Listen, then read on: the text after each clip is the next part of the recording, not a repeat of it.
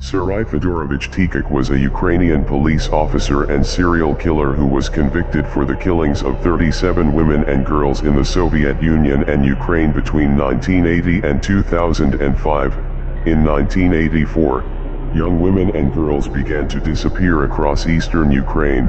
His victims aged between 8 and 18 were raped, suffocated, and their corpses were sexually defiled. Tkach used his knowledge of criminal investigation procedure to mislead policemen investigating his killings. In August 2005 he attended the funeral of one of his victims. Children also in attendance claimed to have seen him with the victim shortly before her death. He was arrested and admitted to his crimes, claiming to have killed over 100 people and demanded the death penalty. Tkach was sentenced to life imprisonment for the murder of 37 women and girls over more than 2 decades.